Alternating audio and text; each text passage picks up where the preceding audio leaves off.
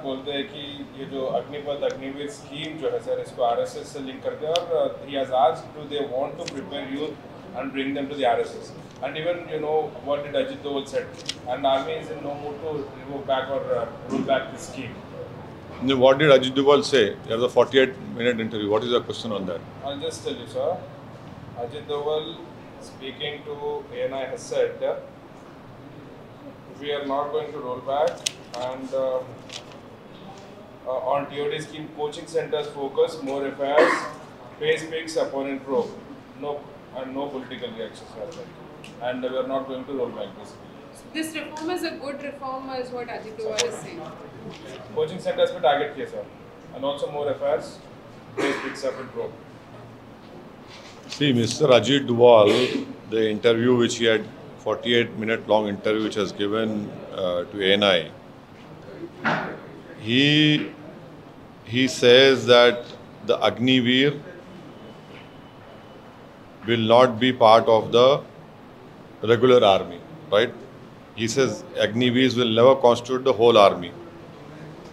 So he agrees, NSA agrees that the short-term contractual soldiers are poorly trained and will not be in the same class as those recruited as regular soldiers till now. And if only 25% are taken as regulars, my question to the Modi government is, won't the bulk of our army be made to contracted soldiers? Number one. And then Mr. Ajit Doval also said that regiments are concerned, there's no tinkering with the concept of regiments. If that be the case, can you call it a Gorkha regiment? If it has one Tamilian, one Kashmirian, one Haryanvi, will it remain a Gorkha regiment? The NSA should acknowledge that this contractual recruitment scheme does away with our traditional army structures. Thirdly, the NSA also talked about, then he talked about that we have a long pending territorial dispute with China and will not tolerate any transgression. What is he speaking? That will not tolerate. From 2020, China has ingressed in India's territory. 1,000 square kilometers of area is under the possession of the Chinese PLA army. Indian army is not able to patrol that area from last 25 months. The NSA says will not tolerate any transgression. Then how is it that our foreign minister, Shri Jaishankar, says ties with China will not be normal till border crisis is resolved? Then he goes to attend a BRICS meeting and listens to the Chinese Premier Xi Jinping. Then the same NSA also attends a meeting with China. Now PM himself, Modi himself will be attending the BRICS summit. Is this normalcy or not? Please tell us. What is happening? So this is a contradictory stance which is taken by various people, and it's a political decision which has been taken by the government of India. Why are they pushing all these people in front? Let the Prime Minister come and own up to this scheme, which is wrong for the countries as far as security is concerned, which is wrong for the people who are looking forward to serve in Indian Army with dignity, who are willing to lay down their lives. And why is it that no one is talking about that this process of appointing our soldiers started in December 2019. Notification issued in 2019. January 2020 forms were filled. March 2020 exams were postponed because of COVID. November 2020 exams were conducted. November 2020 result of phase 1 was completed, came out. January 2021 phase 2. February 2021 medical started. April 2021 medical was completed. 31st May 2021 PSL provisional selection list is out. 10 July that enrollment was postponed. 26 July 21 it was postponed. 1st October 21 again postponed. December 21 postponed. January 2022 postponed. 31st March 2022 it was postponed. 31st April 2022 it was postponed. May 31st 2022 again it was postponed. Now 14 June you say cancelled. What about all these boys and girls who went through all this rigmarole of physical and written exam, and their provisional selection list was released? Why are you doing injustice to them? And please tell us that the government said that 10% reservation. Again, a complete lie.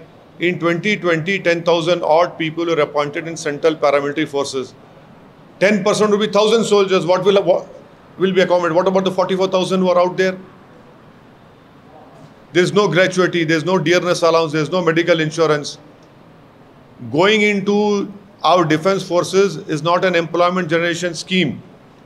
People go there for prestige, for status, to die for their country.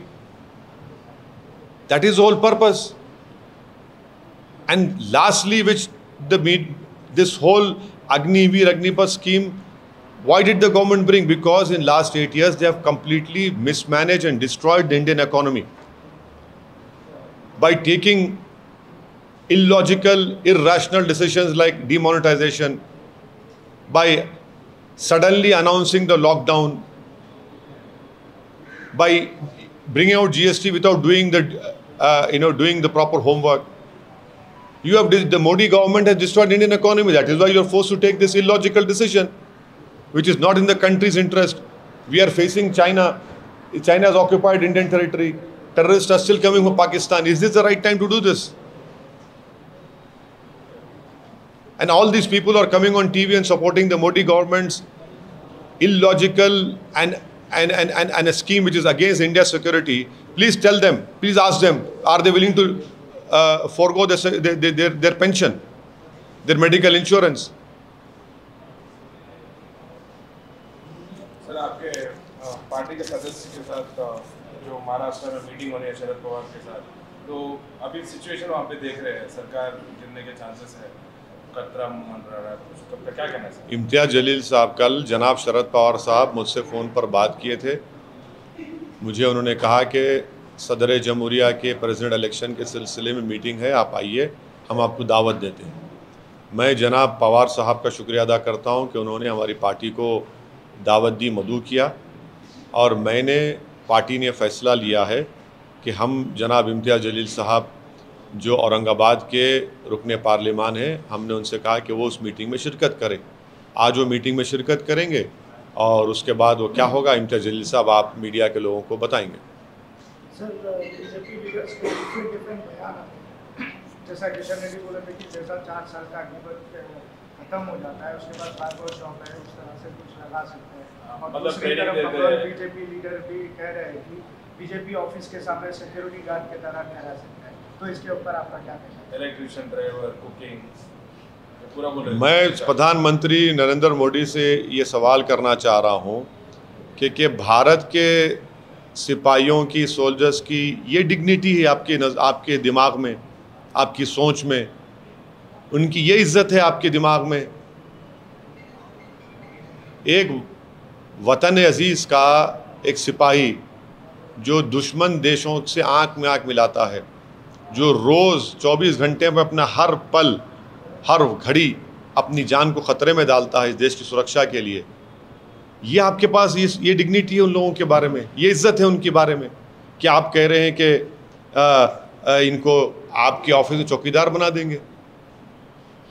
जो देश की सेवा करने के लिए, मुल्क की सालमियत को महफूज करने के लिए जो फ़ौज में, एयरफोर्स में, नेवी में जाता है, वो एक ऑनरेबल प्रोफेशन होता है, उसमें डिग्निटी होती है, उसमें एक स्टेटस होता है, प्रेस्टीज होता है, और आप उन लोगों को इस तरह ट्रीट करेंगे, चौकीदार बनाएंगे? तो आपकी ये स्कीम 4 साल की चौकीदार बनाने की है,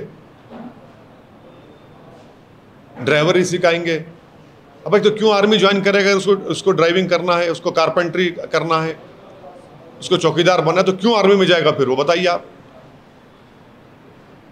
और ओरिजिनल जो टीओडी की स्कीम थी वो सिर्फ 1000 लोगों की थी हर साल, उसको चेंज कर दिया आपने। ये सरासर देश के मुल्क के मफाद में नहीं है और उन नौजवानों के ख्वाबों को चूर कर देता है जो फ़ौज में, नेवी, एयरफोर्स में जाकर मुल्क की खिदमत करना चाहते थे।